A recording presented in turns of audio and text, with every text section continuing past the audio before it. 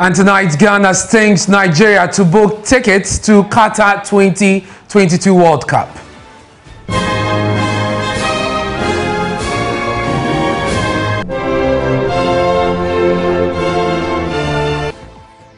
We'll bring you reactions of this crucial match. Also in this package, minority to challenge the legitimacy of the passage of the controversial e-levy bill, describing the process as a charade.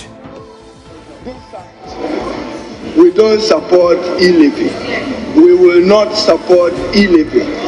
Count us out of it. They can proceed with whatever business they want to do. I thank you.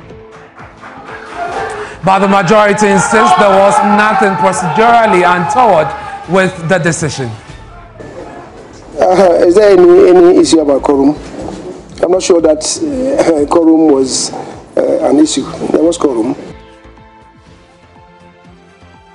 Also in this package, Asin North MP files a fresh application to effectively block the Apex Court from hearing a case that is seeking to stop him from performing parliamentary duties.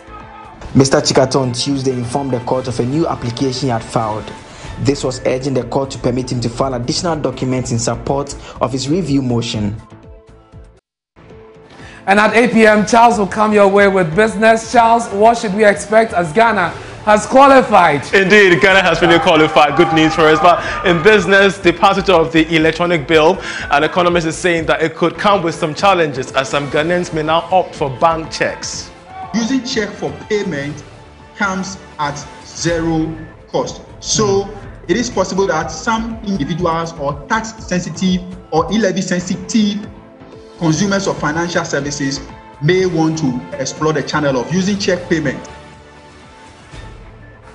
And at 8:30 p.m., we'll bring you Prime Sports with Oreku. Oreku, we've booked our ticket.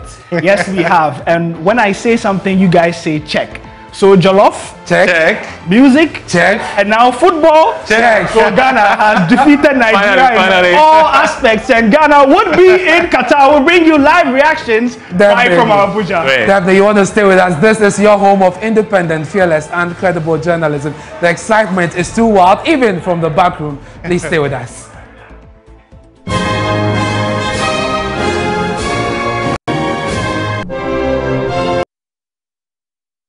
Thanks for staying with us. This is Joy News Prime. And of course, Ghana has booked its ticket to Qatar 2022. We'll bring you reactions shortly. But let's start from Parliament. The minority has served notice. It will challenge the legitimacy of the passage of the electronic transaction bill. Now, Parliament passed the controversial bill today after the consideration stage was a complete one-sided, game. The minority leader, Haruna Iddrisu, had earlier accused the majority of smuggling it into the other paper. And according to him, the e-levy was not captured in the business statement for the week. And he questioned why the majority will pull a surprise on the NDC. Despite their appeal for some more time to study the report, the speaker proceeded to hear the debate. I want to thank you for the opportunity and to ask President Nana Addo Dankwa Akufo-Addo to withdraw this punitive, regressive, insensitive tax, and that we do not support it, and you don't need any vehicle for Chop Chop to go and collect e-levy. So, Mr. Speaker, this side, we don't support e-levy. We will not support e-levy. Count us out of it. They can proceed with whatever business they want to do. I thank you, sir.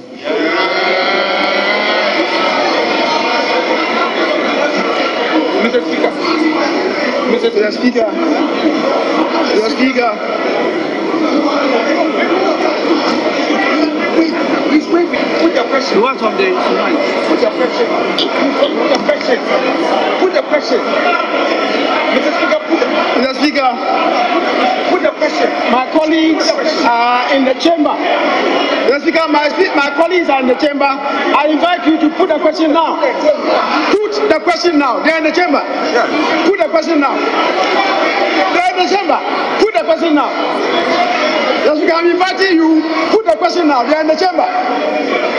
Out. Am I, Honorable Majority Leader, am I to understand that you are foregoing your submission? That is what I've done. Yes. And while you are here, put the question. All right. Honorable members, the majority leader has adopted what has already been submitted, and so I proceed to put the question. Those in favor of the adoption of the report of the committee in support of the second reading of the Electronic Transaction Levy Bill 2021, say aye. Those against, say no.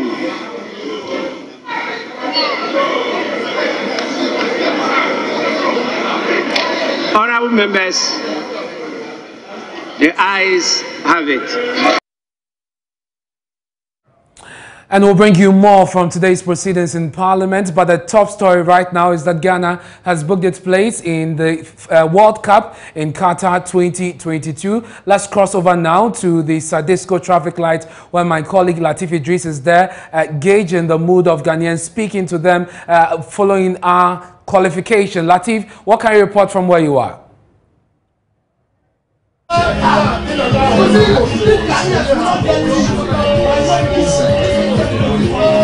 Enes, can you hear me? I can hear you, Latif. Go ahead. Tell us how people are reacting to this victory. Yeah, Enes. So we are just at the Sadisco traffic light, adjacent the Sadisco traffic light, and the jubilation here is unimaginable. So Nigeria can be bigger in landmark, bigger in population size, maybe bigger in the economy, but when it comes to football, Ghana has today once again proven to be bigger when it comes to football and comparing Ghana to Nigeria. The jubilation is unimaginable, and we just want to engage the owners of this shop. Then we move out there, then we get a clear understanding of how the jubilation is on the street. Let me start with you. I was speaking with you earlier, and I asked you about your expectation going into this game. When we played in Kumasi, everybody expected Ghana was going to win. That didn't happen. What was your expectation going to Abuja? As I said earlier on, although everybody was expecting Ghana to win, the boys showed great determination.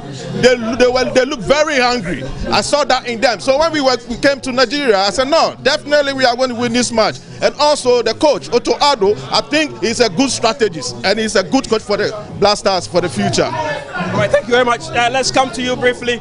You give us your name. My name is Banga. What's the feeling like right now? The feeling is something I cannot describe. It's exceptional. It's unprecedented. I cannot describe the feeling right now. So please answer the question. My brother. Like I asked you, what was your expectation going into this game in Nigeria? I knew there's no way we are going to lose. In this game, you must be tactical, because goalless draw or barring draw or scoring draw, we are in. So our coach was very tactical. He said, listen, we knew who we are going to play against. Let's adopt strategy. Don't forget, the Nigerians are players, but there wasn't any teamwork. We went there with teamwork. That shows our bench were technically better than the Nigerians. They were only mentioning names. Names don't play ball. You need to form a team before you get a win. That's why we are there. We are in Qatar. Bye-bye. All right, thank you very much. My brother, first of all, talk to me. My brother, you give us your name. My name is Baba Abubakar Adam. Baba, tell us, how excited are you right now? My brother, more than the word excitement. But I want to tell my Nigerian brothers, you see what happened? Ghanaians, if we don't have teeth, but it is not biscuit. I am telling you. And football, to Nigerian brothers, football is played with 11 players, not 200 million. You see, before even the game at Kumasi, the game was already predicted. My brother, there is no way Nigeria will qualify in the aspect of the whole Ghana.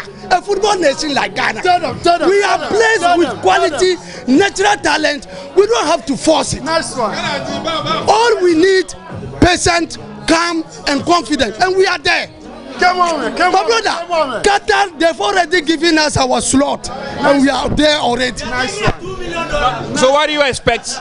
Do you expect any changes in the team? Are there areas that you think Otto Addo would have to work on? If indeed now we are going to compete at the world stage.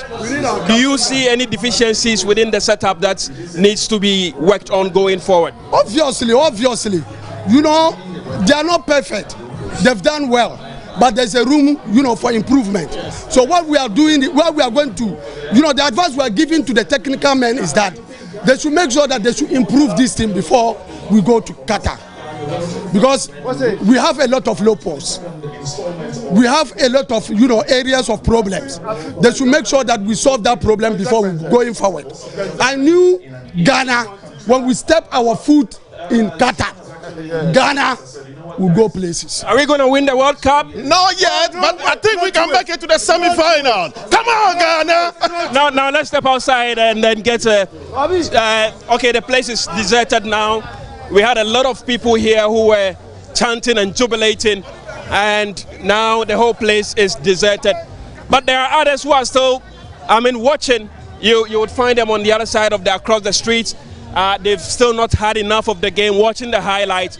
And so that is the situation. Maybe we can have a bit of analysis on the ground. We have a Joy Sports rep here.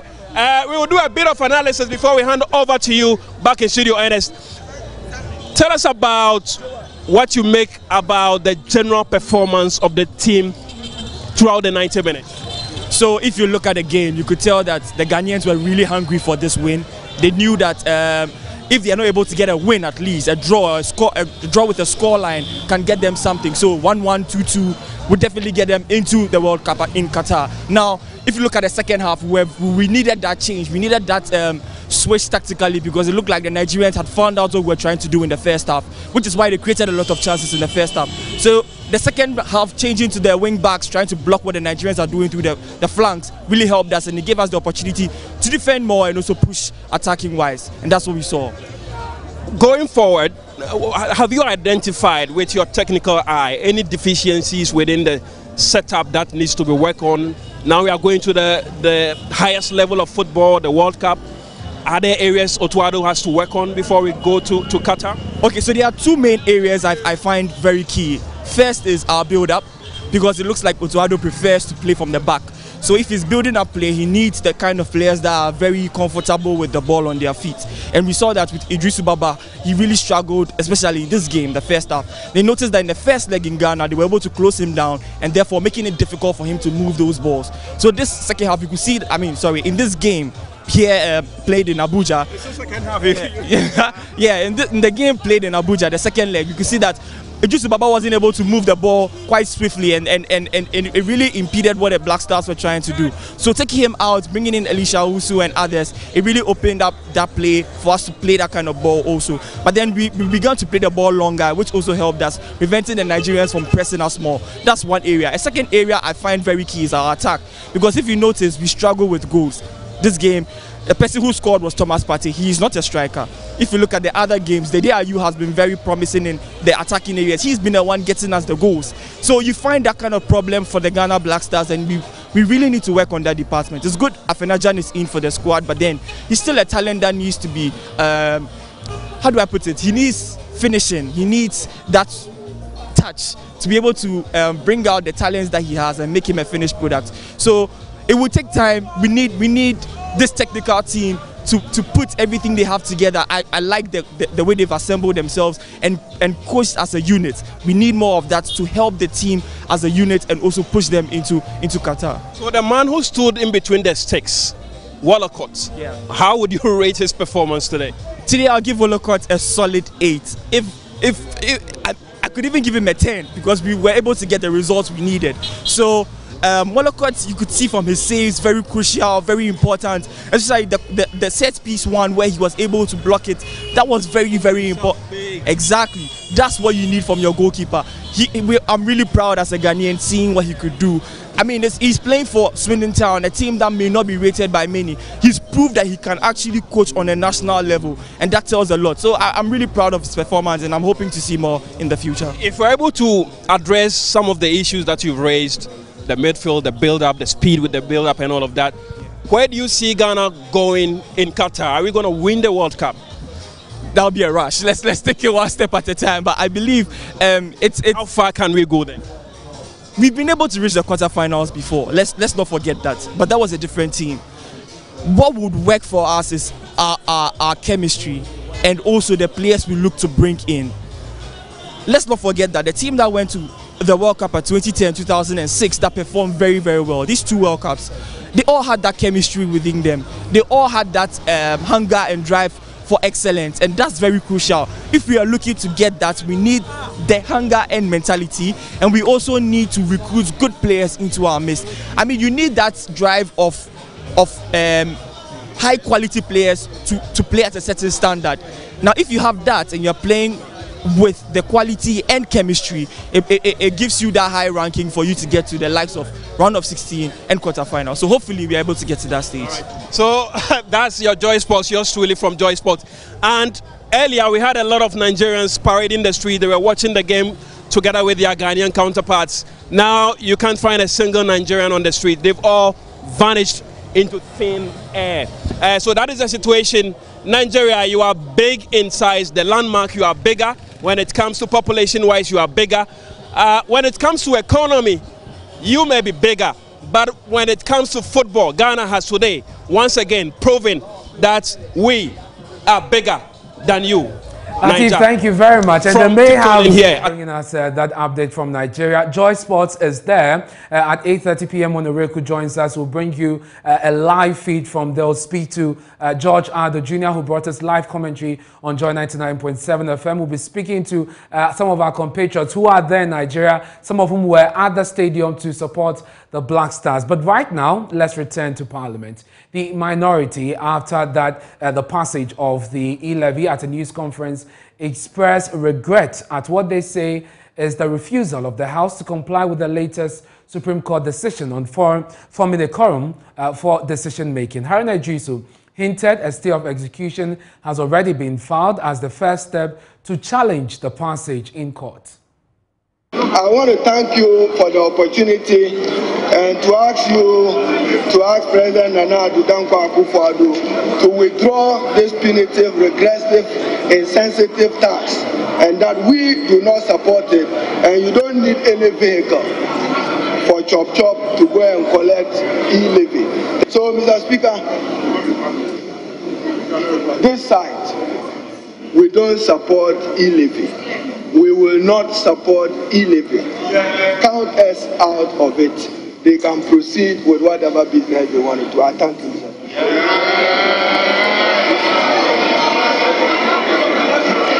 Mr. Speaker. Mr. Speaker.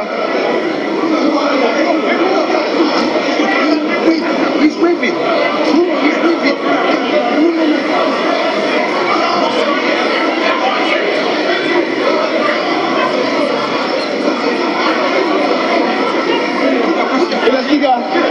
Put the pressure. You want something? Put the pressure. Put the pressure. Put the pressure. Mr. Speaker, put the Mr. Speaker.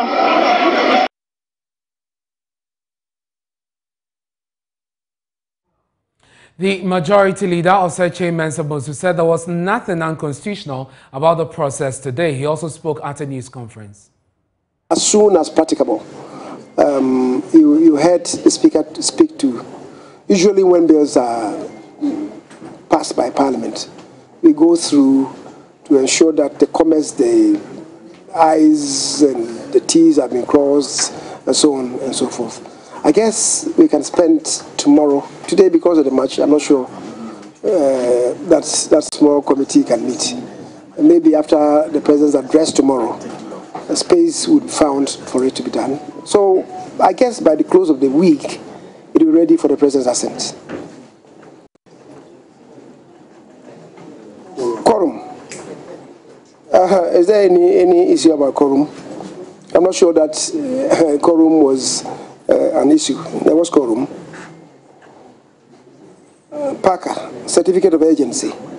And you're asking whether the consideration was still on the lines of a certificate of agency. And certainly so. That is how come the procedural motions were stood down. Because it's been determined by the committee, the relevant committee, right, that the bill is of an urgent nature. relevant provisions shall have to be stood down. The other day, there was this quibbling about procedural motions, and I was telling them that it was not required. Once the committee makes the determination, and perhaps it will be relevant for me to read the appropriate. Yes. Article 106 of the Constitution, clause 13 provides, where it is determined by a committee of Parliament appointed for the purpose that a particular bill is of an urgent nature, the provisions of the preceding clauses of this article, other than clause 1 and paragraph A of clause 2, shall not apply, and accordingly, the President shall give his assent to the bill on its presentation for assent.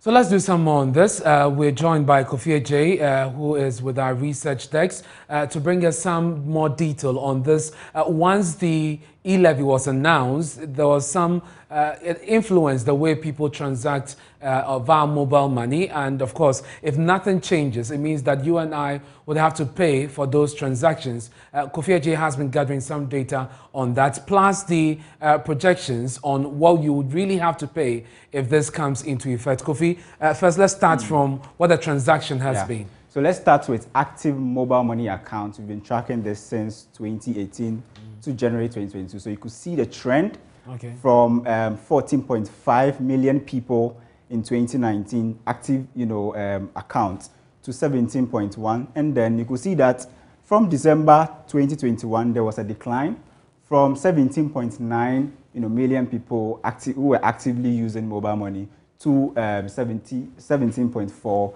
as of January 2022. Now, if you move to the next slide, it gives you the value of transaction. So the first one we looked at was active accounts. So now we are looking at the value of the transaction. So you could see an upward trend from 22.6 billion, in 2018, climbed up to 67.7 billion Ghana cedis in 2022 as of December. And as of 2021 December, it was 82.9 billion cedis worth of Momo transactions. And now you can see that there's a decline in terms of the value of transaction as well, from 82.9 billion cedis to 76.2 billion cedis. And that's just about a month difference. That is quite huge. Yeah. So you can see that there's a drop. Now the next slide shows you an interesting trend. So let's look at that one. This is active mobile money account. So we just restricted this from 2021 January to this year January. So what has been the trend? You can see a cyclical movement. So we started from 18.3 million people as of January 2021, 18.3 million people. You could see it dropped sharply to 17.3 as of July 2021. And then exactly a significant rise to 19.1 million people active accounts, and then again to 19.4 million people in September 2021. Now, just look at this. Right after the month where the budget was read, that was November 2021, you could see a consistent decline in terms of the active number of mobile money accounts from 18 million in November 2021 to 17.9 million in December 2021, then a sharp decline to 17.4 million as of January this year. So you could see a downward trend. When it comes to the active mobile money accounts, right from the time where the e-levy was announced in the 2022 budget. And we've also been tracking the value of transactions. The value of transactions is also seeing the same cyclical movement. So you could see as of January 2021, the value of transaction was amounting to some 89.1 billion Ghana cedis. A sharp, increase to 99.9 billion Ghana cedis. That was really significant, And then you could see a very sharp decline, exactly, from 99.9 billion Ghana cedis to just 71.7 billion Ghana cedis as of September. Now you could see it started doing well from September, October, then November when the budget was announced. a decline again in terms of the value of transaction from 86.1 billion to now 76.2 billion. So we've also been doing some permutations as far as the e-levy is concerned. Okay. So assuming that we are taxing the value added, it means that if you are transacting an amount of 100 cedis, it's exempted. And then if you transact an amount of 200 cedis, the value added will be 100 cedis. So let's look at the permutations. So assuming that e-levy is 1.5, just what they've passed, 1.5%, and telcos decide to still keep their 1% service charge. Let's look at if you are transacting an amount of, let's say, 500 cedis. Here, the value added will be 400 cedis, meaning that the telcos will now charge you the same 5 cedis they used to charge, and e-levy will charge you 6 cedis, plus will give you 12 cedis, 50 pesos.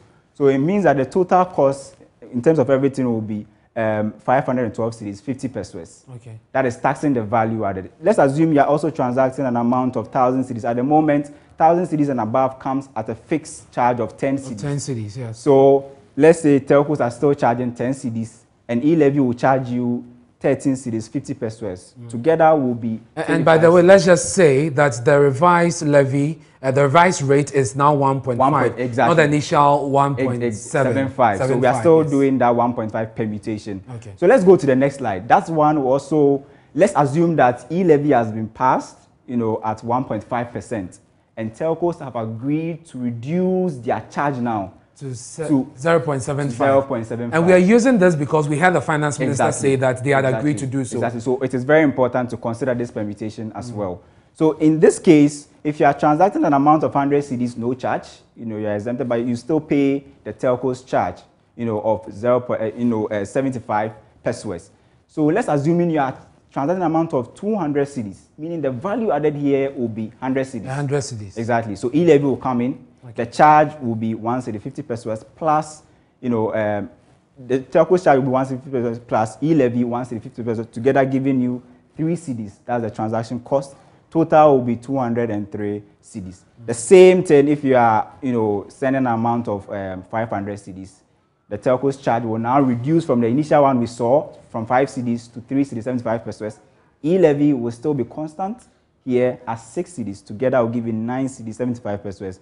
Giving you a total cost of 509 cedis, 75 pesos. So that's a various permutation that we've been looking at as far as the e-levy is concerned. Kofi, thank you very much, as always. Now you know what you are going to pay if this really kicks in. But let's return to the legal issues. Did Parliament really err in its processes today in view of the latest Supreme Court ruling? Let's speak to a private legal practitioner. Osman Al-Hassan joins us via Zoom with some legal opinion on this issue. Thank you very much, sir, for your time here on Joy News Prime. You have followed the proceedings today. What is your take on what transpired? Well, I have always said that there is a conundrum that hasn't been resolved, and it is one conundrum upon the other. Now, you can see that they are threatening to challenge the passage of the bill. It is because of quorum. Now, we know that some of the members of parliament on the other side, on the government side, were not in the house. And so even if they were all in the house, it means they were supposed to be 137 plus the speaker. Now, even if they were 137, it is not yet half of all the members of parliament. And if we take that to be enough a quorum, then it means it will revert us back to the quorum that rejected the budget. You would find that the quorum that rejected the budget was 137 membership. And they said because it was 137, it was not up to half of all the members of parliament. And so the budget was not duly rejected. And that brought us back to all the confusions that happened. And we resulted in a second section of parliament that approved it. So my point is that if there was no quorum as declared by the Supreme Court, then it means the passage of the bill was illegal, is unconstitutional. And for me, the clarity would have been there if the Supreme Court had decided on Richard Sky and the Attorney General. It is Richard Sky on the Attorney General that would have brought much more clarity to this. But the Supreme Court seemed to say that in that case, it is moot because of the decision that they have taken in Abdullahi and Attorney General. Which means that once they have upheld the approval of the budget in Abdullahi, they are by that saying that the first rejection is also invalid. Otherwise, we have to go to the Supreme Court for clarification. What does it mean for them to say that the questions raised by Richard Sky in his case are moot? And in law, when we say they are moot, it means they are dead. It means they are no longer relevant for determination, which means that they have already been decided in the other case.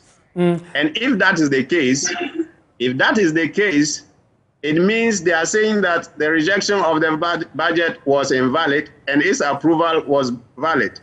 And the reasons find their ways into this particular session of Parliament, which has also decided on the passage of the e-levy. So it is one conundrum upon the other. I think the Supreme Court should make a declaration, a definite declaration on this. Well, we seem to have a challenge with your line there, but you're talking about going back to the Supreme Court, and Justice Abdullahi had hinted of a review. Now, will this affect his chances in any way, and how do you see it? Now, the review, Justice Abdullahi's case is about the validity of the approval of the budget in terms of quorum. Yeah. Now, but whether the approval was valid, it doesn't answer the question whether the rejection was valid. Okay. Because you can have two valid decisions standing. But it appears that the Supreme Court has held the view that once they have held this one as valid, it automatically means that this one is invalid. And so they said the question in Richard Sky and Attorney General is moot. But if that is the case, if Abdullah is going for a review, if the review comes out with a lack of quorum in the approval of the budget, that will mean that in this particular passage of the e-levy, there was no quorum as well. Because if the Supreme Court says there was no quorum in Justice Abdullahi because the decision is reviewed, and remember, if the decision is reviewed, it means that they are taking out the Deputy Speaker as part of the quorum. And if he's out of the quorum, they are 137. And if they are 137, it means they are less of a quorum. And if they are less of a quorum, then the budget was not approved. Indeed. So, and if this is held, it will also mean that the passage of the bill is invalid. But if they still come to the conclusion that even if the Speaker was not part of the quorum, the 137 qualifies as a quorum, then it means the rejection of the budget was also valid. And so we have these conundrums to deal with. Yeah. And that's why the minority had hinted they're going to challenge this in court. But do you think there will be the need to go again in a separate matter before the Supreme Court, in a case that would bring some more clarity to these issues that you raise? Yes, the issues are different because this time they are going to challenge the passage of a bill. Yeah. And though the grounds may be the same, the questions are not the same. This time they are going to question the validity of the e-levy. That is, and they can even do so even if the president has given his consent to it and it becomes law. You can challenge it as an unconstitutional law because the passage of it did not get a quorum. Well, they have hinted that they would be seeking a stay of execution. So we'll see how that pans out. And I'm grateful for your time. We ran out of time on this. But just before you go, were you hopeful that we're going to book our place in the World Cup? Thanks for staying with us here on Joy News Prime. Now, the Supreme Court has set April 5, 2022 to deliver its ruling on an application filed by the Assin North MP, James Gyakye-Quayson. This is an application urging the Apex Court to set aside its March 8 ruling that ordered the legislator to file his defense in a case seeking to stop him from performing parliamentary duties. Court correspondent Joseph Akable has the rest of the story. The court on March 8 noted that the case against the MP had been sufficiently brought to its attention. It had on February 22 directed that court process to be brought to the attention of the MP through a publication in a Daily Graphic newspaper and posting on the wall of the Supreme Court in Accra, the High Court in Cape Coast and the residence of the MP. This was after the private citizen who filed the case against the MP, Michael Ankoma Nimfa, had through his lawyers told the court all attempts to give the MP court documents had proved unsuccessful. His lawyers, led by Chachi Chikata, informed the court that its order for substituted service had not been fully complied with. He said the publication in the Daily Graphic did not contain all court processes but simply had the order of the court and dates for hearing. Lawyer for Mr. Nimfa, Frank Davis, told the court a misunderstanding of its order in respect of the Daily Graphic publication does not mean the MP is not aware of court processes. He explained that the other modes of service have been complied with. The court, by a unanimous decision, dismissed the objection raised by Mr. Chikata. Mr. Chikata on Tuesday informed the court of a new application he had filed. This was urging the court to permit him to file additional documents in support of his review motion. This was granted by the court. He then made another request asking the court for time to study documents that had been filed in opposition to his review application. This was not granted by the court. He then moved his review application. He urged the court to set aside its March 8 ruling, saying it sinned against its time-tested rulings on similar matters. Lawyer for Michael Ankoma Nimfa, Frank Davis, opposed the application. He insisted Mr. Chikata had failed to show how the decision of the court resulted in a miscarriage of justice to merit a review of that decision. The court adjourned proceedings to April 5 to deliver its ruling. The case is being heard by Justices Jones Doche, Agnes Doji, Nena Megacha, Professor Ashikote, Mariama Owusu, Gertrude Tokonu, Clemens Onyenuga, Professor Henrietta Mensah Bonsu, and Emmanuel Yoni Kolendi.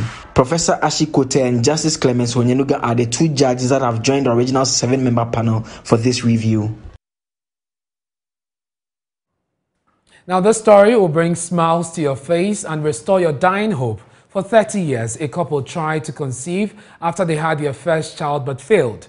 The couple, 62-year-old Ethel and 66-year-old Daniel, lost hope of nursing another child. But as fate would have it, the over 60-year-old couple are currently nursing their 4-month-old triplet. Yes, triplets. It was an ecstatic atmosphere when the couple, together with members of the Ebenezer Assemblies of God Church at Kotobabi, danced their hearts out for what is a miracle. Mausi Numon joined them at the dedication service and now reports.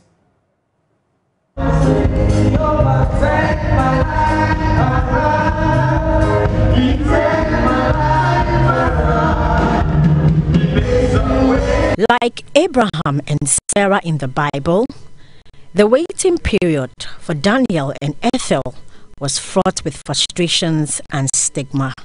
You know, women, some gossip about me. Oh, it was very horrifying, very troublesome. Because always you have to, you will be disturbed. Why not have another child after the first child? But today, their joy has been made complete as they hold their most adorable treasures, Alexander, Alexandra, and Alexina. These triplets came in on the 29th of November, 2021. So we were very grateful that the Lord has done for that we have been asking all these years. We're always thankful to the Lord for what He has done for us. For Ethel, who had to try many fertility treatments, The arrival of the triplets has boosted her trust and confidence in God. I hope to have many, but I couldn't make it.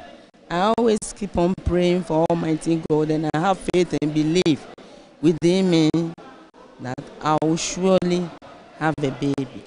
And because of that, even her childhood dresses, I've never thrown single away.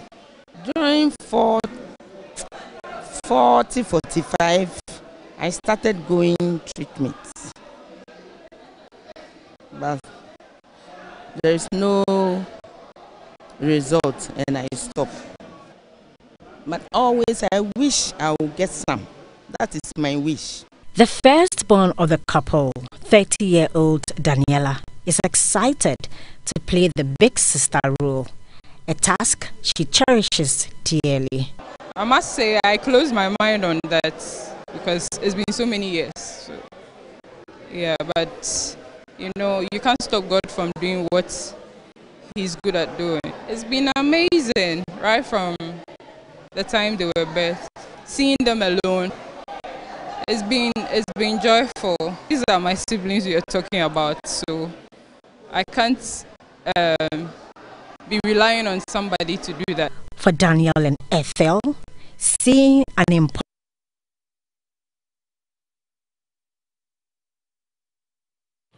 This is Johnny's Prime with me, Ernest Menu.